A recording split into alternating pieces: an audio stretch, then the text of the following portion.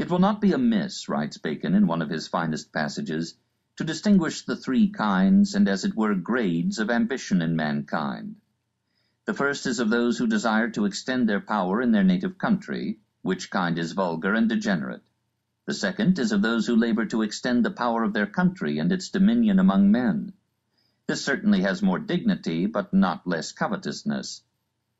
But if a man endeavor to establish and extend the power and dominion of the human race itself over the universe, his ambition is without doubt both a more wholesome thing and a nobler than the other two. It was Bacon's fate to be torn to pieces by these hostile ambitions struggling for his soul.